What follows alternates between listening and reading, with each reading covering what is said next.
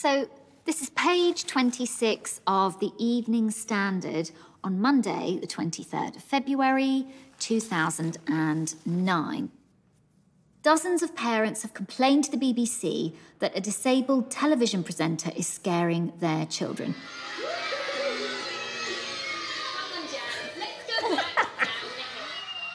One father said he would ban his daughter from watching the channel because he thought it would give her nightmares. CBeebies Bedtime Story. Have you ever listened to a seashell? My name is Kerry Burnell. I'm a mother, writer and actor. But to some people, I will always be remembered as the woman on children's television with one hand. Others were like, oh no, that arm, I feel the same. I don't mind disability, but I don't want to deal with it at 9 o'clock in the morning. You know, sorry, we'll deal with it at 10 to 2. My little arm is, for want of a better word, a deformity or a disfigurement. And it's that is unnerving. But my experience isn't new. For hundreds of years, disabled people have been shut out of our society. We were made to feel we were superfluous to the world, and that's a very hard message. They wanted perfect people. They didn't want disabled people, they wanted us to be perfect. And all the treatments were to lead to that. At the end of the day, disability is largely feared, and you fear something that you do not know and do not understand. I want to explore a hidden story, to discover how the attitudes of the past still shape the lives of people today, and find out whether we can ever overcome centuries of injustice and fear. Prejudice towards disability is very rarely spoken of. This kind of whisper of, it would have been better if you were able-bodied, or it would have been better if you weren't here at all.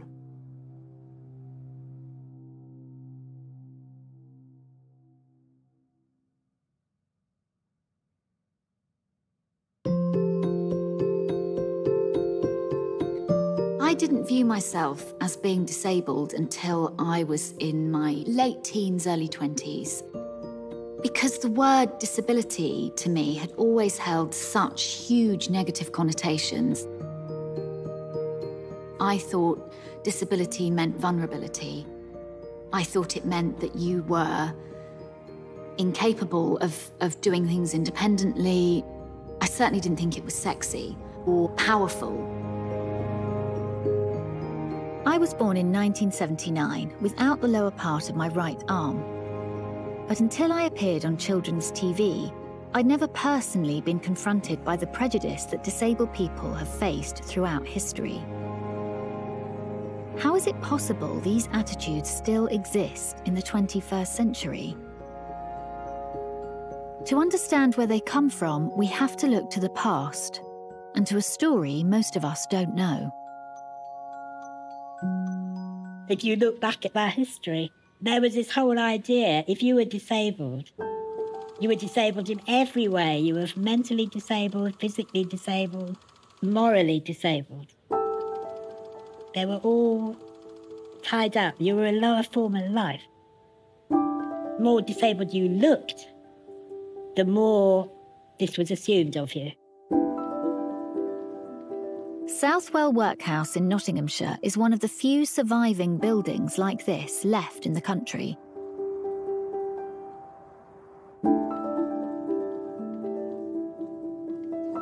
It's eerie and it's sort of haunting.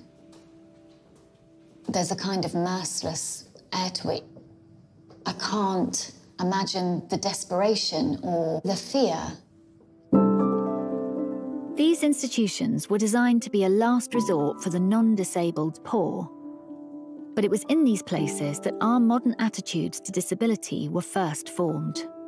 Idiocy, cripple, epilepsy, dropsical, weak mind, deaf and impediment in her speech, deformed.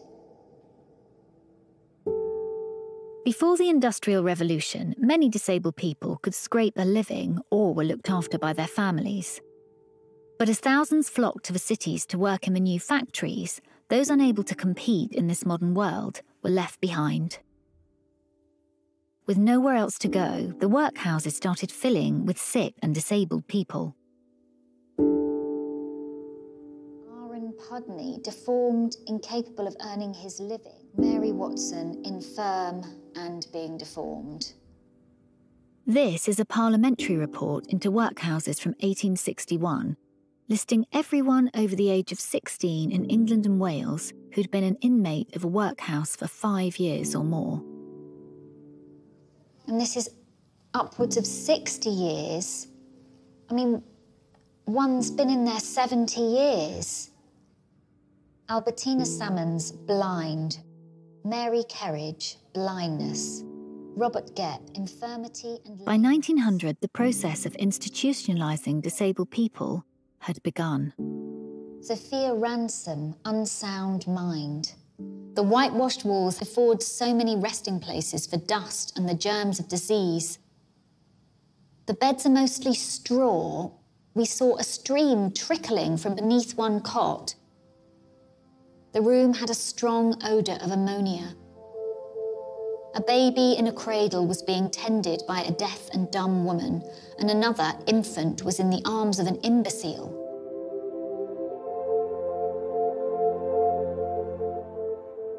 I think it's very telling and also really appalling that both disability and poverty are so interlinked. And so that attitude of, you know, if you're poor, you're no good, or if you're disabled, you're no good. And it's a fear of mine that a shadow of that has carried on, really, so that we view poverty and disability in the same light almost today. If you've always been told that you are not deemed worthy of something, you know, it takes an awful lot to build up the fight and the courage to say, actually, yes, I am. By the early years of the 20th century, well-meaning reformers had begun to campaign for a more humane alternative to the workhouse. The Cheshire Archives hold the story of one woman who was to create an institution that would affect the lives of tens of thousands of disabled people for decades. Mary Dendy was a social reformer. She was part of a large group of benefactors within the Manchester area who would look for causes like poverty or poor education, who would then look at how they could raise money to try and improve those. Dendy's radical vision was to lift disabled children out of poverty and give them a new life in a self-contained community where they would be shut away from society. It would be known as the Sandlebridge Colony. Years later, it would become the Mary Dendy Hospital, where Claire Moore's parents worked.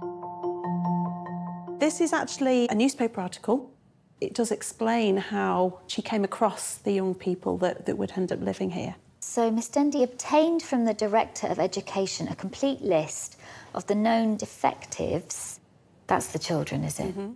And visited them. I found little children hidden away in rooms, only waiting until they should die. Gosh, OK, so she's horrifying. Really seeing the impact of poverty. So she set up a home for the permanent care of the feeble-minded. What constitutes feeble-minded? That term, once you look at the records, seems to be almost an umbrella term for all sorts of disabilities. There are likely to be children with intellectual disabilities, learning disabilities, but also, as we can see from some of the photographs, there are definitely children with physical disabilities as well. So the assumption was if you were physically disabled, you were probably feeble-minded as well? That's likely to be the term used, yeah, because feeble-minded is used about 90% of the time as the reason why that child has been admitted. Yes, the idea is that these young people will move into this permanent situation. And will be looked after. And will be looked after. This was something that was seen as a welcome, almost really? Solution. But there was no way out for them either, if it's permanent. That's right. This is one of the admission books. This tells us about some of the very early children who were brought in to the Sandalbridge homes. This is written in Mary Dendy's own hand. So who's this? So this is Sidney Humphreys, and he was born on the 10th of November, 1893, and he was admitted 8 years later. He's described as a big-headed boy with weak limbs. It's indicated that he has had hydrocephalus, water on the brain, which will have contributed to that. Difficulty. This young lady, this is Alice Crossley. She's described as a very nervous child. She is nearly blind. Now, you can see from this photograph, she has her hands up, so that I can see in the photograph there that she has 6 fingers on each hand. I hadn't noticed that. So that is carefully noted as part of her disability. That, alongside her visual impairment, obviously would have made her very vulnerable, you know, out in the community. The mother applied for blind aid and for help so that she wouldn't have to put her out to beg. Yeah. So her mother's obviously... Her mother must have been absolutely desperate. It says that she's quite well and happy. Works in house and knits. Wants to work in the laundry, but impossible. Eyesight very bad. Seems very stupid. I would really like to think that these young people had lives beyond what was written on this page here, because it's snapshot. Perhaps it's the only record of that young person's life. In 1913, the Mental Deficiency Act gave authorities sweeping new powers to institutionalise people against their will. The effects of this policy to segregate and confine people who didn't fit are still being felt today. A stroke of a pen, a doctor could sign your life away for the rest of your life. That was it. In 2007, a letter arrived at the family home of David Gamble. It was addressed to his mother, who had been dead for many years. The letter was from a residential care home where, unknown to David and his brother Kenneth or the rest of their family, their sister Jean had been living. I got these letters. I was ready just to rip my finger and throw away, but penciled in the top right-hand corner. I seen Jean Gamble. I remember that name as a kid, you know. So I rang their elder brothers and sisters. I said, we got a Jean Gamble, the sister, anything like that. Yeah, she's your older sister. Oh, she must have passed away years ago. I said, well, I've got a letter here about that. She's in some care home in Macclesfield. I rang the Macclesfield up. I said, have you got a girl there called Jean Gamble? Oh, yes. They're puzzled now in her head, and she's very profoundly deaf. And she reckons she got a family. We don't think so. We just put it down to her old age and that, you know. Well, I said, well, I happen to be a brother. 70 years earlier, Jean Gamble was taken from her home in Birkenhead at the age of 15 and sectioned under the Mental Deficiency Act. She had spent almost her entire life in institutions, including time in the Mary Dendy Hospital. When we seen it, I didn't know what to expect. Me and Alan, my brother, walked in there and she looked up at the two of us and her eyes sparkled as if it was only yesterday. And she come running over and holding both of us, you know. And you know what? She knew our names, David and Alan. Yeah. Such an emotional moment. And within, well, weeks, she died. She's just hanging on there to see us a family at last, long last. What else could be worse? Be locked up for 70 years. She was denied all the things that could have happened. She could have been caught and she could have got married, she could have had children. All that was taken away from her. There was a loss of life, though she never existed. She was older than me, so I didn't know to put her into a mental institution. I believe she was suffering from meningitis, that's why she's put away. Even to this day, we don't know for sure what she was put away for. I've got all kinds of letters here, and she was originally sectioned being a lunatic, a feeble mind. And my dad had to sign it, you know. He wouldn't even know what he was signing for, you know. When he thought maybe this is only a couple of months. But unknown to him that she was there for the rest of her life. He wrote letters and letters to these homes. Is it possible for release? But no way. From birth to death, that's the whole story there. Jean Gamble was one of many thousands of disabled people who were permanently excluded from society under the Mental Deficiency Act. Among those who had campaigned hard to get the bill passed was Mary Dendy. I actually have an essay that Mary Dendy wrote. The experiment at Sandalbridge. So it's an experiment. This was revolutionary, what Mary was trying to achieve here. Yeah. Fortunately, the feeble-minded are much more easily made happy than sane persons. OK, Mary, if you say so. It is perfectly easy to make the great majority of the weak-minded happy without ever letting them see anything of the outside world. Mm. Above all, I should like to emphasise the fact that it is easy to keep the feeble-minded children if they are never allowed once to indulge animal passions. So if they're never allowed to have sex. That is what Mary was explicitly trying to prevent. She wanted to stop in her mind. That's what this whole thing is about, actually. Yeah, absolutely. This is around segregation of men and women to stop reproduction through the generations. She set up this beautiful home with a very kind of noble idea, but actually it's quite horrific that it's, let's just stop them from breeding. And then what, eventually we would all be filtered out? Yeah, this was really about looking to strengthen the human race, strengthen human stock eugenics. By filtering out these so-called defects. You know, this was really quite a well-supported movement. Great figureheads like Winston Churchill, for example, Aldous Huxley, many other politicians, writers, you know, held this very same view.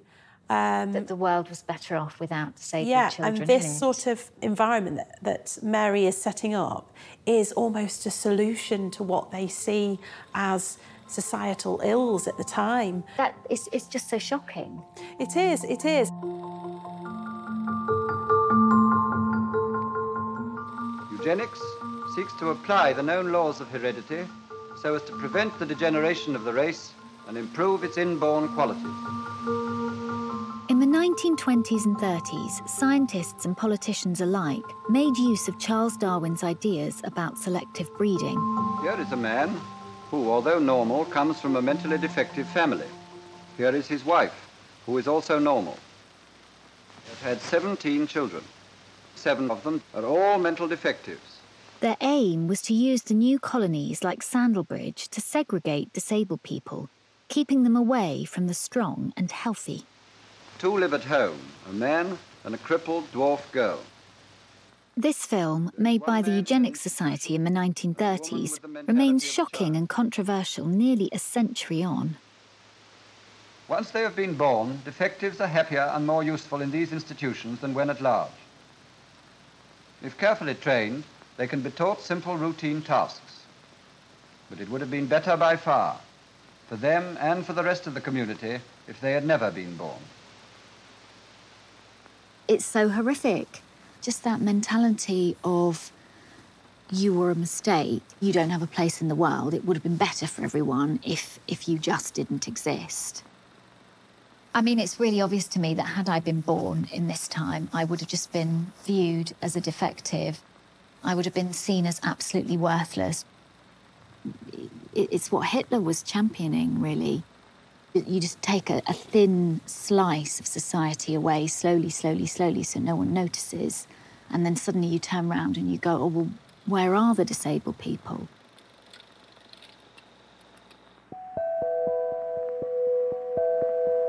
Ideas about eugenics grew in popularity across the world during the 1930s, but it was in Germany that they were taken to their most extreme conclusion.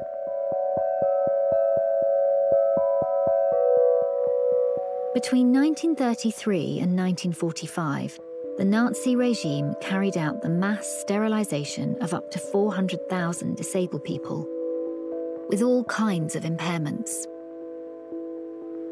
Over 250,000 more were murdered. The discovery of these horrors ended Britain's public support for eugenics, but it didn't end the authorities still trying to control the lives of disabled people. Instead of shutting us away, the medical world now saw our disabled bodies as problems they needed to fix. You think you're on the scratchy, but the future holds something very different for these lads. Efforts to rehabilitate disabled people had begun after the First World War with wounded servicemen. They come in on crutches, and it's Roehampton's job to send them out under their own steam, ready to pick up their lives where they were interrupted. But by the 1940s, doctors had turned their attention to civilians. Hello. Hi, what an absolute pleasure to meet you. Anne Macfarlane was born in 1939. At a young age, she had developed a condition called Still's disease, which caused her joints to swell and stiffen. They wanted perfect people. They didn't want disabled people. They wanted us to be perfect, which was, I think, why I experienced the torment of trying to be perfect. And all the treatments were to lead to that. So it's really the medical idea. Yes, you have to be able-bodied. That's the goal. Absolutely. Look at these happy, healthy children. What a contrast to this little girl, who is walking for the very first time in her life. By the time I was 4 years old, I was so ill that I went into hospital. They could see that my knees were bending up and I couldn't straighten them. My arms were beginning to bend, my fingers. So they decided to break my legs and put me in plaster. This is when you were 4? Yes. So that was quite a prolonged affair. So every time you had your legs broken and reset, they would heal, and then the same issues would persist. That's right. And they would break them again. Yes. For the sake of being made perfect, Anne spent virtually her entire childhood in and out of hospitals. Till I was 9, they didn't really know what to do. So they decided that I needed complete rest. So they made what they called a plaster bed, a sort of a statuette of your whole body, and told me to shut up and throw a bucket of water over my head if I didn't stop screaming, because they had to get the legs as straight as they could to lay in this plaster bed. So you were just trapped, really? Oh, yes, you were strapped down. You were strapped onto it. You couldn't move. And then you had a mirror. You can't quite see the mirror in the picture, but there was a mirror over the bed so you could try and turn it to see what was going on around you. And how did you feel being in this plaster bed? Well, at first it was absolutely terrible because it was so painful and uncomfortable. But as I got used to it, it was fine. And do you get used to it? Because I remember having a plaster cast just on this arm. It's one limb, you know, and absolutely screamed. But no one threw water over me and no one told me to shut up. Sometimes it's very difficult for me to think back to that childhood. The pain, the fear. The fear, I think, was paramount. People often say, poor old so-and-so has to go into hospital, as if a hospital were the most dreadful place. Look how happy these children are. Everything I can ever think of was all to make me more perfect. And look what I've ended up like. Well, we're conditioned right from the beginning to think that we're not right, we're the problem, Yes. we have to change Oh, to fit definitely. in. Yes, definitely. You're a nuisance, you're a burden. You were seen as nothing, really, as a disabled person. I mean, what good were you? You know. Well, plenty of bloody good, but no but one nobody sees recognised that. it, yes. What Anne went through happened more than 30 years before I was even born. And yet, when I was growing up, doctors did their best to make me perfect too. Roehampton was the hospital that had the prosthetics unit I used to go to. And I remember, walking along corridors and looking up and just seeing like hundreds and hundreds of prosthetic legs just kind of hanging there, just waiting. The people in the white coats, the people with the power, some of them had very firm ideas. There was never a choice as to whether I could have the prosthetic or not. There was a hook that was literally like this, kind of covered in plastic, and the idea was that it would open and close and you'd be able to pick things up. I mean, do you think it worked? No. There was one called the Myoelectric hand, and this was like, cutting edge technology, so it would open like and everyone was really excited about this. Not me, everyone else. I then went back to just having just a regular prosthetic that was like a doll's hand that didn't do anything. And I said to a doctor, I just don't want it. I just don't want to wear it. And he said, well, the other children might not like it if you don't wear it, or you might not have any friends. Saying that to a 6 or 7-year-old is so poisonously ableist. And I don't think it was particular to him. That was just the attitude at the time. It was such a quiet victory when I finally didn't have to wear it.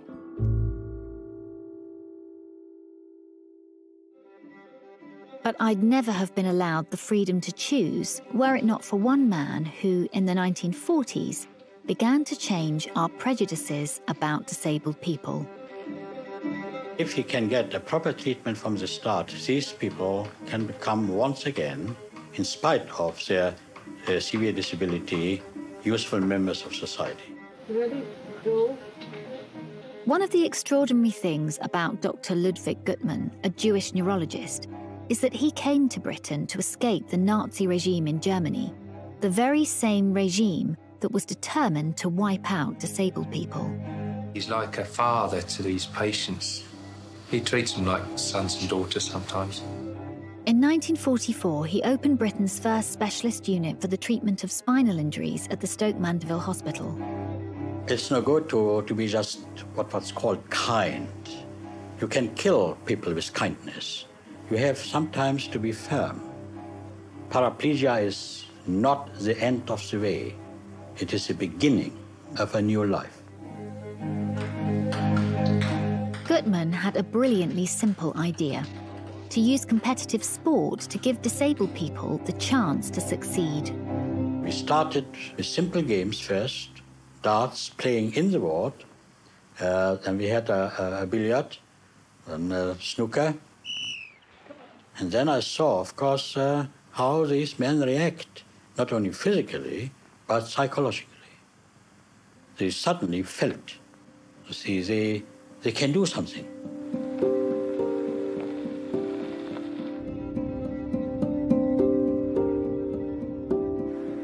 I've come to North Yorkshire to meet a woman who spent 9 months under Dr. Guttmann's care. She adjusted herself to her disability in the most marvelous way, with her determination, with her courage, and with a good sense of humor. In 1958, Lady Susan Massam was paralysed from the waist down in a riding accident when her horse fell and rolled onto her. This was me riding in a point-to-point. That was before my accident. Yeah. And yet 2 years later, she competed for Britain in what would become known as the first International Paralympics in Rome. Oh, this is the opening ceremony. So all the different countries, I was one of those. Il direttore generale dell'INAIL ha voluto porgere il suo cordiale saluto a tutti gli... Oh, it was a completely pioneering new adventure, really. And it was the first, so we were all guinea pigs, really. Did you feel a sense of belonging when you were there? Yes, I think so. Because this yes, must have been... it was a movement, Yeah. yes. And it was an amazing organisation. It looks bringing all these different people who are paralysed together. And whose idea was this? It was Gutman. It was called Papa. Papa Gutman. Il dottor Gutman, dopo aver salutato a nome di tutti I He was a remarkable man. He thought that if people could compete in sport, they could compete in everyday work. Psychologically, that was his ethos. Yes. And at the beginning, people used to come around and say, oh, you know, what are you going to do with all these cripples? And he said, oh, they'll get back to work. They're going to be taxpayers. He was determined that his patients would achieve something. The men and women who competed in Rome not only became international heroes... That's me. ...but showed the world we are all more than our disability. Prima Lady Masham, Gran Bretagna. There you are. That's a gold medal. So you got gold? I got gold, yeah. That's amazing. I got a gold, a silver and a bronze. We went to dinner with a friend at a restaurant by the Trevi Fountain, and I lost my gold medal. You lost it? I lost it. They said I'd thrown it in the Trevi Fountain, you know. I hadn't. I think it dropped out of my wheelchair. Did they give you another one? No, I tried. Oh. No. But somewhere in Rome there is It's still a somewhere gold in Rome. medal. I left my heart in Rome. Oh, yeah. Susan returned from Rome having won bronze, silver and gold medals and went on to compete in the 64 and 68 Paralympics. You know, Gutman was very keen for us to pass on his philosophy. He wanted us to be his ambassadors. Do you think that this inspired you to then get involved with things in the early stages? I think it did, and it opened my eyes to the need for the general public to understand disability better. Today, there are more than 5,000 para-athletes globally who compete in games throughout the world, reaching an audience of billions. In the early days, we were very much amateurs in a way, and now the games have become much more professional. But maybe they're not quite so fun.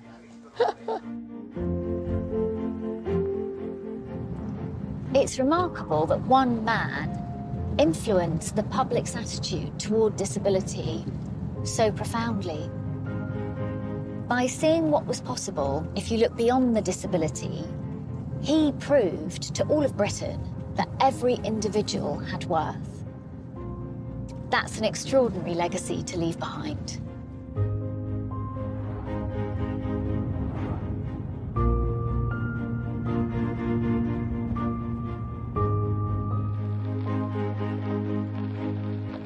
But for most disabled people across Britain, Gutman's sports movement would take years to change attitudes. Thousands of people without family to care for them or the financial means to live at home remained hidden away in institutions. Do you feel very shut off in here? Well, I do rather. It can't be helped. It took one man who was living in a residential home in Hampshire to change the rules. When did you start to get to know Paul Hunt? How did that happen? I was curious about this man because he was so highly thought of by the residents. Judy Hunt met Paul while working at Lee Court, the home where he lived. Quite often I was helping out at a table which Paul was on. So I got to sort of know him a bit. I mean, and hear him talking, and he was quite a witty chap, you know. He was a reader, writer, right from the start. It was looking at the situation of disabled people to liberate themselves. I have strong memories of hours spent in the wheelchair stall. What were you doing in the wheelchair There was a store? shortage of spaces to just sit and have quiet conversations because people shared bedrooms. I think I was in awe of him, actually. In 1970, Paul and Judy decided to marry and move to London, where Paul soon realised the prejudice he had lived with in institutions existed in the outside world as well.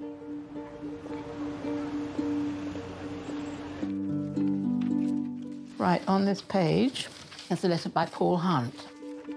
2 years after arriving in London, he wrote a letter to a national newspaper calling for disabled people to come together and end their enforced segregation. Every sentence in her article could apply with equal force to the severely physically handicapped, many of whom also find themselves in isolated and unsuitable institutions where their views are ignored and they are subject to authoritarian and often cruel regimes. I am proposing the formation of a consumer group to put forward nationally the views of actual and potential residents of these successors of the workhouse. I should be glad to hear from anyone who is interested to join or support this project. Yours faithfully, Paul Hunt. That's just amazing. I don't think anyone would have put into words so sublimely and so beautifully the struggle and the call to arms, really. Yeah. Paul's letter galvanised people across the country. No government, present or future, will give us what we demand unless we shame them into action. And as disabled people began to voice their outrage, they drew up a blueprint for their future.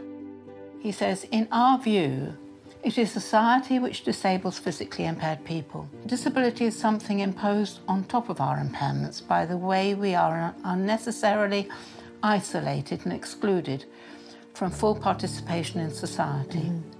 Disabled people are therefore an oppressed group in society. And what they've been struggling with for quite a long time was saying is not us who should be accepting our disability. We shouldn't be accepting our disability. We have to eliminate our disability by changing the environment. And it just opened people's eyes enormously. It's the first time that anyone has said, it's not you, you're not the disability, you're not the problem, it's the world and the way that you're viewed. That's right. And if it's the world, you can change that.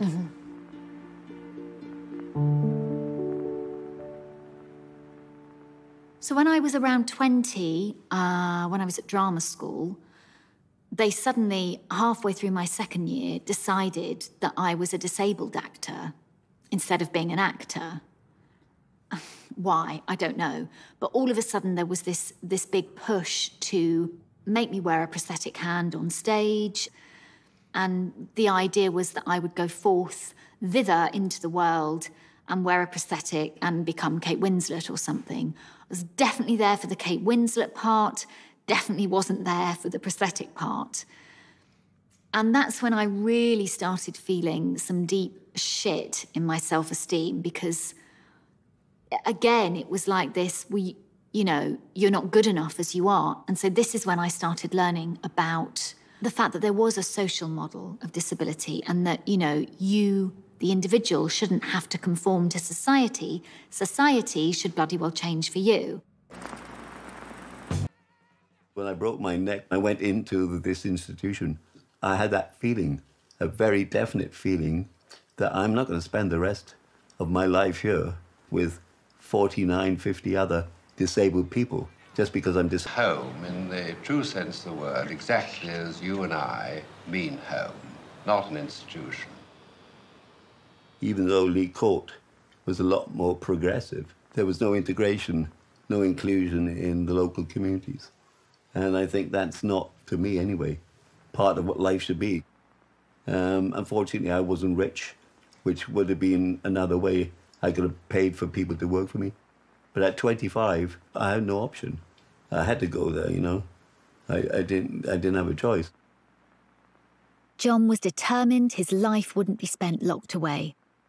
Influenced by the emerging disability movement, he set about finding an alternative way of living, outside of an institution or residential home. Project 81 was like a dream or a vision about living in the community. I was pioneering, I suppose, for my freedom.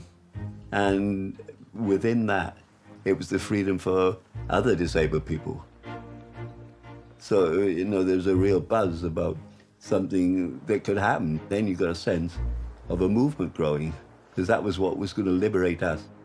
The main thing was trying to get the idea that we just wanted to live in our own homes, in ordinary streets with ordinary people. And also, we wanted to ensure that we were involved in all decisions that were made about our lives.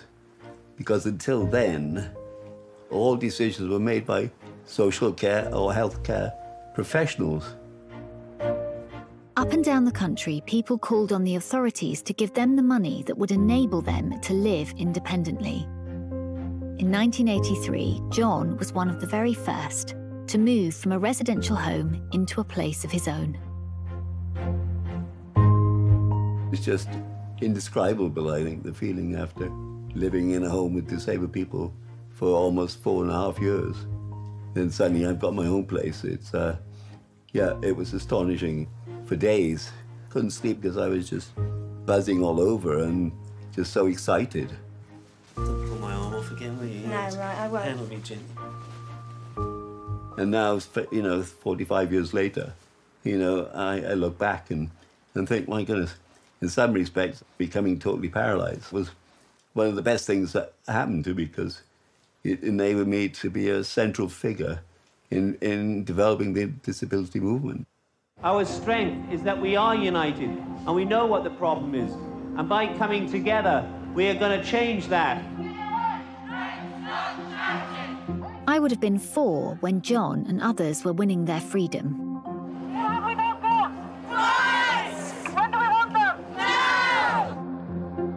But the world they found outside of the institutions was anything but welcoming. What you got, we want. What you got, we want. What you got. All we want is to be able to get on the bus the same as every other member of the public. You want to get on the bus, get on the bus. How? Mrs. Duke, like one in front. How? We were angry, we wanted to get on public transport, and we wanted to be free.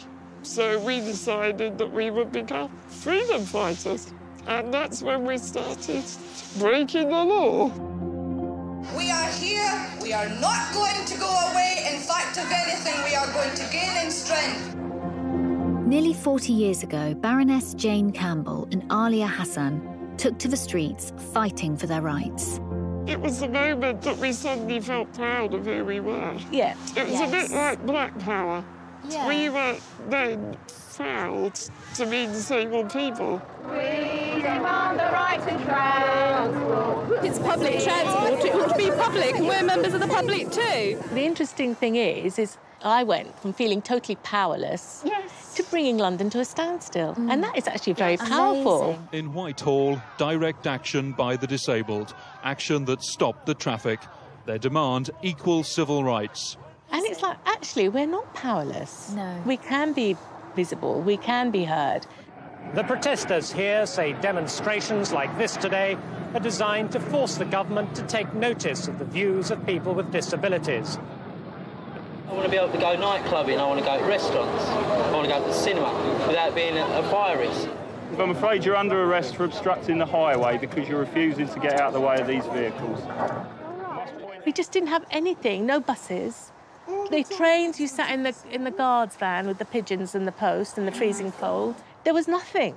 And the worst thing is, at restaurants, we don't have people like you in here. Oh, yes, I've been thrown out. That was the worst. It's like, no blacks, no dogs, no disabled people.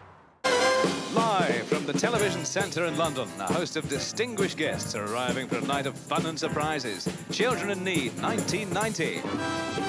I'm out here demonstrating because no one ever asks disabled people what they think of events like Children in Need and Telethon.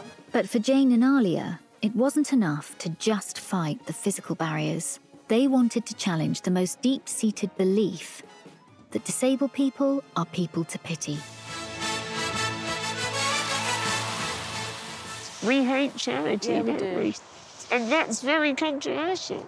They have the money by portraying us as poor, pathetic creatures that need money. Help.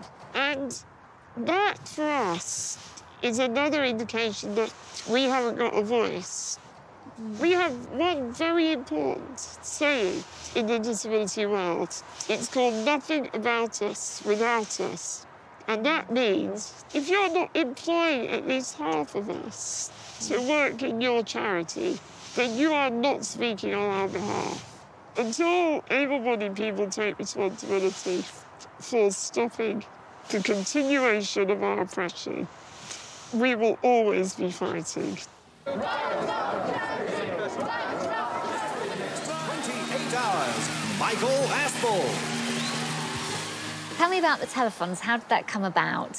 We heard that there was going to be a big charity fundraiser called Telethon. Yes. And it was big. They were going to get all the big celebrities down there. And what was the aim?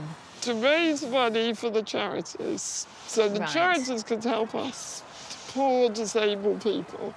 And we decided we would go down there and picket it. And we called the demo Block Telethon and Piss on Pity. Yeah? Piss on Pity. Those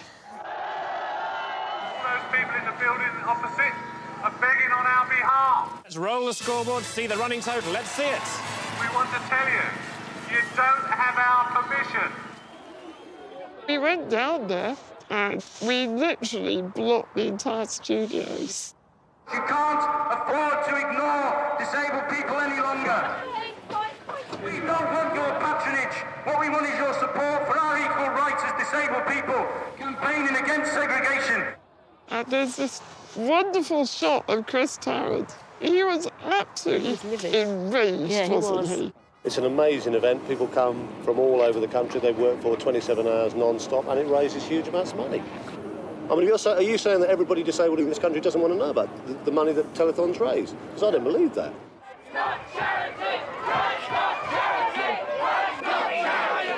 In 1992, ITV aired its last telethon on behalf of disabled people. The telethon protests had made their mark. Now you have the choice about the way that you give. You can choose to continue to portray us as helpless, deserving crips, or you can see us as people involved in the civil rights struggle. In 1995, after 15 years of direct action by disabled people, the government took the first step towards giving us equal rights, with the passing of the Disability Discrimination Act. My bill is concerned with outlawing discrimination against disabled people. If you read this bill, it is not a PR exercise. If that sort of a bill had gone through for black people or women, there would be utter outrage, utter outrage. But many people thought the legislation fell short of true equality. We know that we deserve much better. We know that we deserve proper human civil rights. Totally, what you gonna do? The fight continued until eventually in 2010, the government passed the Equality Act, which went further than ever before to protect our rights. We did it. We did really good. We did it really well. We were kind of 20th century suffragettes. We were becoming liberated disabled women, and that is so exciting, incredibly intoxicating. Yes. We've fought for these changes that have happened and enable us to live independently, live the life we want, not just surviving. But a lot of young people, they don't know their history. They know those of us who did know how hard that struggle was at times, just to make things happen.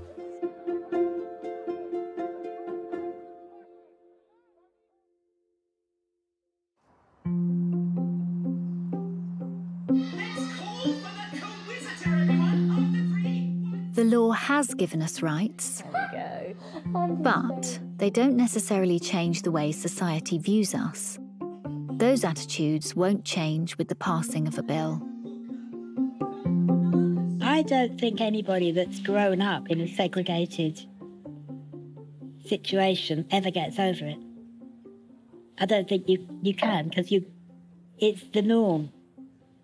It's what's normal to you when you're a child. And then everything after that is a struggle to try and create something better. Micheline Mason was born with a condition commonly known as brittle bones disease. Growing up, her impairment meant she was denied a place at a mainstream school. I used to dream of going to school. The reason I wasn't there was nothing to do with anything that was about my needs. And I knew that very early and felt very angry about it. When her daughter Lucy was born with the same condition in 1984, Micheline was determined her future was going to be very different. My overriding thought I had when Lucy was born was that she was entitled to everything in the world that everybody else is, just by being alive in this world.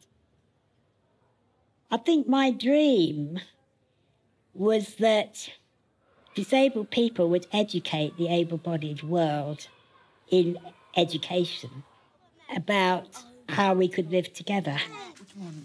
And that the children would have a big role in that, because children are much better at inclusion than adults. But the fight Micheline had in front of her was to get Lucy into a mainstream school at a time when tens of thousands of disabled children continued to be segregated. This is what's called a special school. There are no non-disabled children here. The advocates of special schools too easily claim that disabled children can prosper only in this environment. I've always been very aware that if my mum hadn't done the work that she did, my life just would have looked so different. I probably wouldn't have gone to a mainstream school. The gates of Downing Street under siege. Campaign groups for the disabled demanding that all children should be taught in the same schools, whatever their physical or mental impairment. With them, 14-year-old Lucy, who attends a mainstream comprehensive. Able-bodied and disabled young people decided that they're fed up being separated in different school systems. Because there is an actual law at the moment that says that it's up to the different education authorities to decide where disabled children go to school, so they can force them to go to special schools against their will. I discovered locally this group called the Parents' Campaign for Integrated Education. And it was almost entirely parents of children with Down syndrome. Their children were pioneers of inclusive education because they were willing to take on this particular battle and make it work. I've never met parents that were that committed and that brave. Together, they took on the education authorities and proved inclusive education could work. The real meaning of inclusion became sort of obvious after a while. And when people saw the non-disabled kids saying, we want our friend in school with us, we have a lot of fun together, you know. That, in a way, is what changes people. You almost can't argue about it anymore. I was often told I was the definition of inclusion working because of the fact that I was one of the first kids to go into mainstream school. I find it quite hard to believe we achieved it, to be honest. But, it's a human right. It's enshrined in international human rights law. That was a massive thing. But to go from a porter cabin in South London, you and some of your mates, to a bit of international law that is there for everybody in the world, that isn't no achievement. I think you just have to... I think it's always hard. It's very nice to hear you say it. It's always hard when it's yourself, isn't it?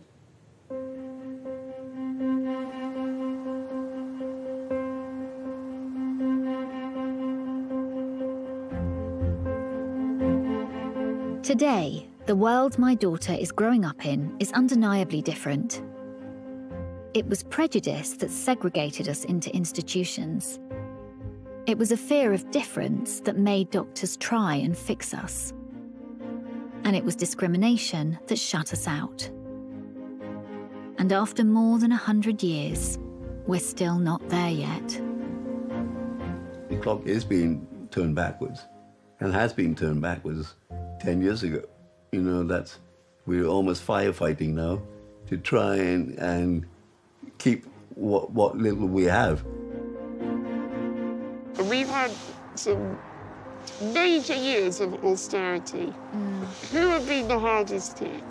Who are the people who are now living more in poverty? Disabled people. Who was the hardest hit throughout the COVID-19 pandemic? Disabled people. We have to fight every threat to our freedom, you know, because that's what it is. It is a threat to our freedom to live the lives we live. But I mean, I'm an optimist and just feel that, you know, we've got to keep going.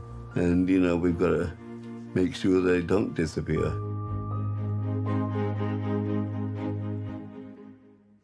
So what's the fight that we have today? We look at the huge achievement, all of the rights that have undoubtedly been won. That's where we have to remain vigilant, really, to make sure that those rights aren't suddenly taken away in the middle of the night when no one is looking. A bill in Parliament can just be changed, and all of a sudden, all of that funding or all of that freedom or all of that access is just suddenly gone. And so then what you get is a narrowing and a narrowing and a narrowing of life and experience as a disabled person until you have nothing.